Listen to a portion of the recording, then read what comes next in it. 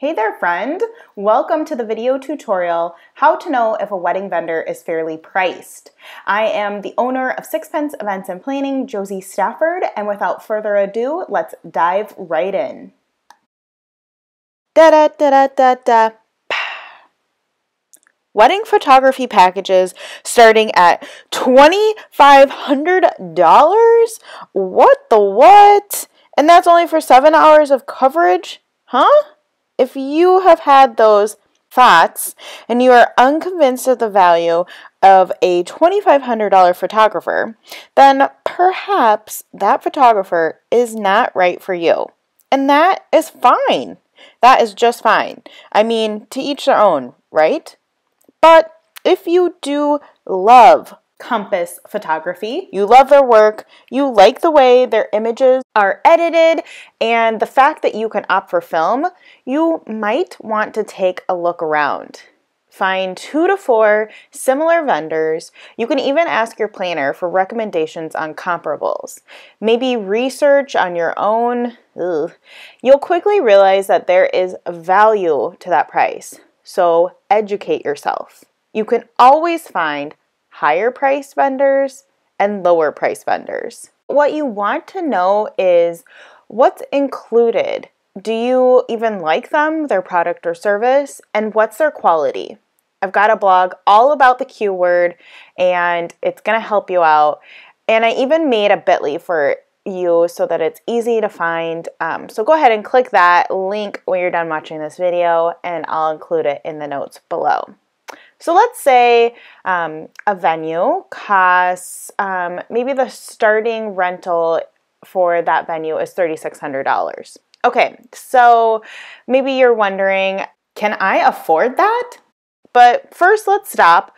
Let's look at what's included in that rental.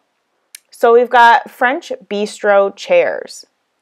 Similar pretty chair rentals start at about $11 per chair. Okay, so that's included.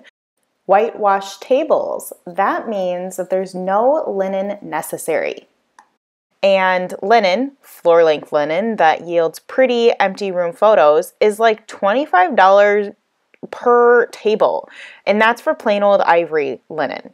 And farm tables, those run about $50 per table. So that's included. Bridal suite and a groom hangout spot. That means a place to get ready in the AM, so there's no suite necessary at whichever hotel you're staying. Ceremony pew seating, again, no chair rental necessary.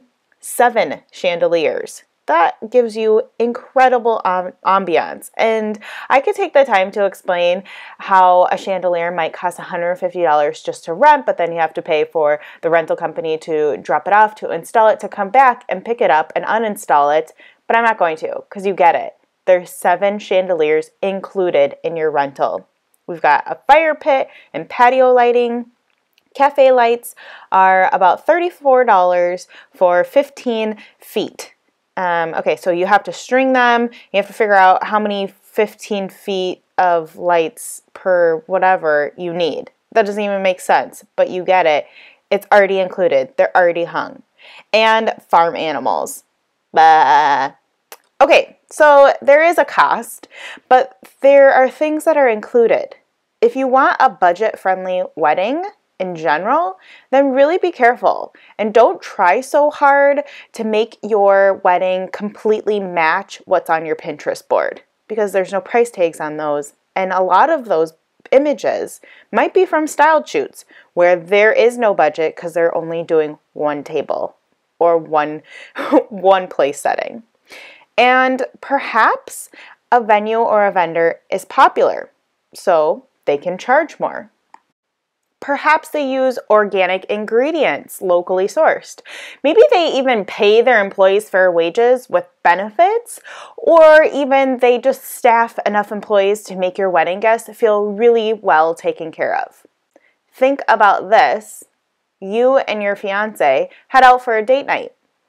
You grab dinner at a nice restaurant, you eat salads and entrees, appetizers, 2 drinks each, dessert, plus you tip 20%. So let's say your bill for 2 people is $144. That's $72 per person. Now multiply that per person number by how many guests you're inviting to your wedding. See how it adds up? And don't be scared by that dollar sign. Really think about what you value for your wedding. And please, please, please, don't get mad at vendors simply looking to run a business, afford health insurance, and maybe even pay their employees. So let me summarize. How to know if your wedding vendor is fairly priced. Find comparable businesses, understand quality and value, there's that Q word again. Meet with vendors to form a relationship so you know if you like them. And what if after all of that, this vendor is still over your budget? What should you do then? Well, you can ask if there are other packages. Perhaps they have an hourly rate that you can convert to, or maybe by picking up or dropping off your rental equipment, you can save on some dough. And lastly, re-examine your budget. Maybe you can shuffle around those numbers so that you're spending money on the things that are important to you and saving the things that are just fluff for maybe a vow renewal. Take a deep breath.